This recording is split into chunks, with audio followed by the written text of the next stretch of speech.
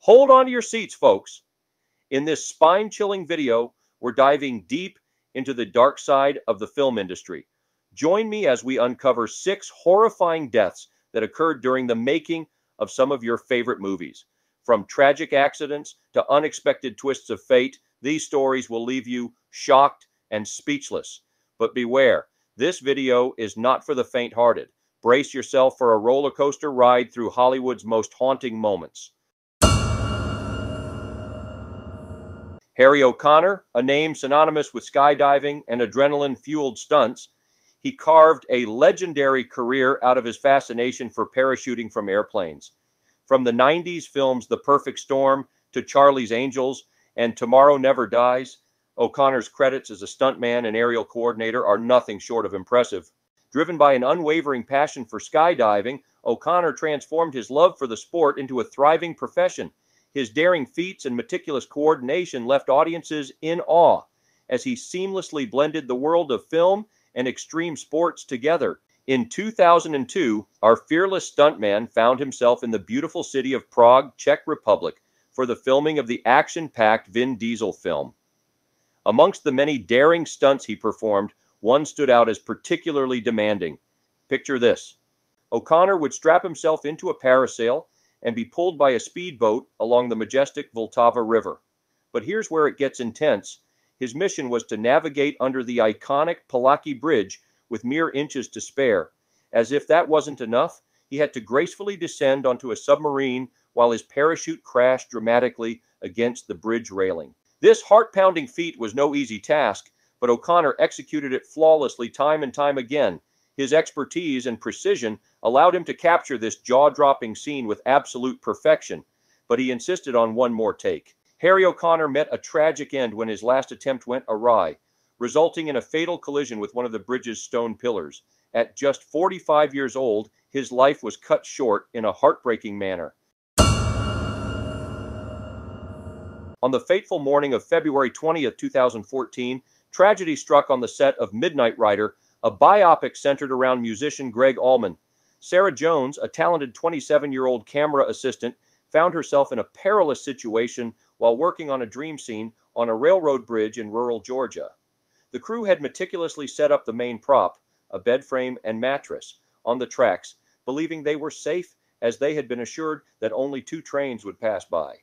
However, their assumptions were shattered when an unexpected 3rd train suddenly appeared on the horizon. In the chaotic scramble for safety, Jones and a few others managed to reach the narrow walkway that ran alongside the tracks. Desperately clinging to the girders that towered above it, they sought refuge from the impending danger. Unfortunately, in their haste to escape, they were forced to leave behind a bed that had been left in their path. The consequences of this decision would soon become tragically clear. With a deafening roar, the train barreled towards them at an astonishing speed of around 65 miles per hour. The impact was devastating, sending metal bars hurtling through the air like deadly projectiles. The aftermath was harrowing. 6 crew members were left seriously injured. Among them lay Jones, lifeless on the tracks, her body claimed by merciless shards of metal debris. In a shocking turn of events, investigations into the tragic incident on set revealed a web of deception and dishonesty. It was discovered that no one had actually been given permission to use the bridge, despite claims made by the director and producers. The director, Randall Miller, had simply lied to everyone involved. The producers were also found to have been less than forthcoming about the dangers that the crew faced while working on the set. This negligence led to a trial 1 year later. In an effort to avoid more severe consequences, most of the defendants chose to plead guilty. As a result, they received lighter sentences consisting primarily of fines and probation. However, director Randall Miller faced a more severe punishment as he became the first filmmaker to be jailed for an on-set death. He would ultimately serve 1 year in jail. This case serves as a stark reminder of the importance of transparency and safety in film production. It also highlights the legal repercussions that can be faced when negligence leads to tragic consequences on set. Or that's how it's supposed to work.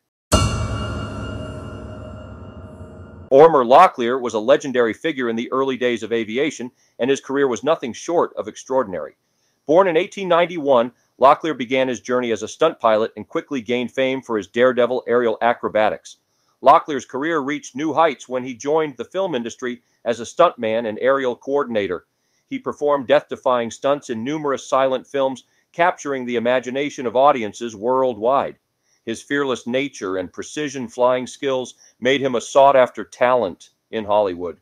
Locklear's most notable achievement was his role in the film The Great Air Robbery, 1919, where he performed breathtaking mid-air transfers between moving planes.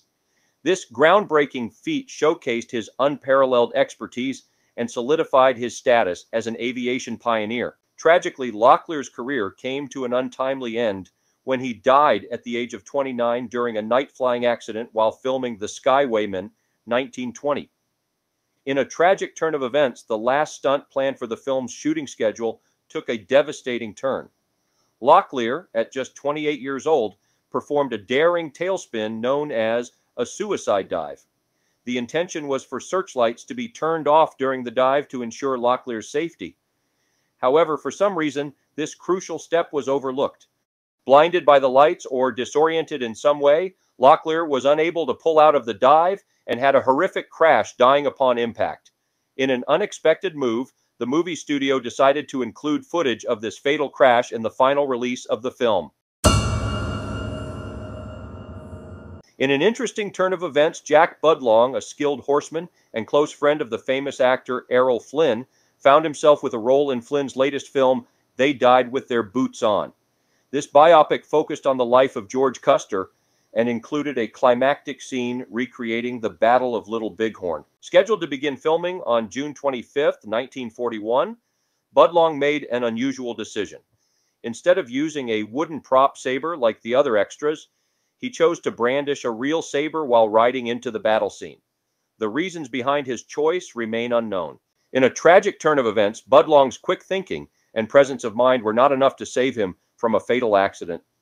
As his horse spooked and reared, possibly startled by an explosive, Budlong made the split-second decision to toss his saber away before being thrown off. The sword, unfortunately, landed with the blade facing upward, creating a dangerous situation. When Budlong landed on it during the fall, he suffered severe injuries that ultimately proved fatal. Despite being taken to the hospital for treatment, he tragically succumbed to his injuries a few days later. In 1984, Jan-Erik Hexum was a rising star in the entertainment industry with a promising career ahead of him. At just 26 years old, he had already made a name for himself through his roles in popular television series such as Voyagers and Cover Up. However, tragedy struck when a seemingly harmless joke took a devastating turn. Hexum's life was cut short by an accident that occurred on the set of Cover Up.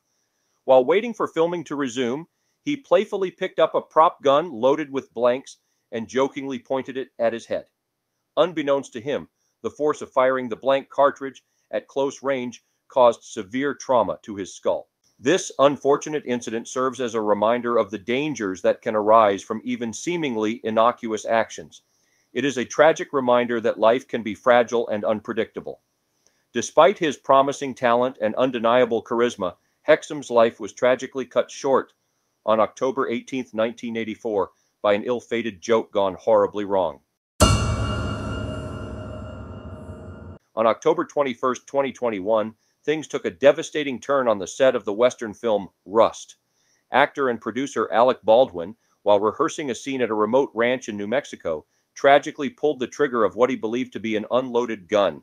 The result was chaos and tragedy. According to the film's director Joel Souza, the sound that followed was jarring, like a whip and then a loud pop. In that moment, cinematographer Helena Hutchins collapsed to the floor. Helena Hutchins passed away at the age of 42 during her transfer to the University of New Mexico Hospital in Albuquerque. The following day, Baldwin released a statement expressing his deep shock and sadness over the incident. In the aftermath, on January 19, 2023, David Halls, the first assistant director of the movie Rust, pled guilty to a charge of negligent use of a deadly weapon. As a result, he received a suspended sentence and 6 months of probation. Then on March 31, 2023, Halls pleaded no contest to another misdemeanor charge related to negligent use of a deadly weapon. This time, he was sentenced to 6 months of unsupervised probation, along with a $500 fine and 24 hours of community service. On August 4th, 2023, Hannah Gutierrez Reed, the armorer for the Rust movie, made a significant decision in her ongoing legal case. As the sole remaining criminal defendant in the shooting incident that tragically took the life of Helena Hutchins, Gutierrez Reed chose to waive her right for a preliminary hearing. This means that she has allowed the trial against her to proceed without further evaluation of the criminal charges she is facing. The outcome of this trial will ultimately determine Gutierrez Reed's legal fate in relation to this heartbreaking incident. On April 21st, 2023, the news broke that the Special Prosecutor's Office in New Mexico made a surprising announcement. They revealed that the involuntary manslaughter charges against Baldwin were being dismissed. This unexpected turn of events left many people puzzled and curious about the reasoning behind this decision. It sparked discussions and debates about the intricacies of the legal process and raised questions about accountability and justice. The news quickly spread, capturing headlines and generating public interest in this high-profile case.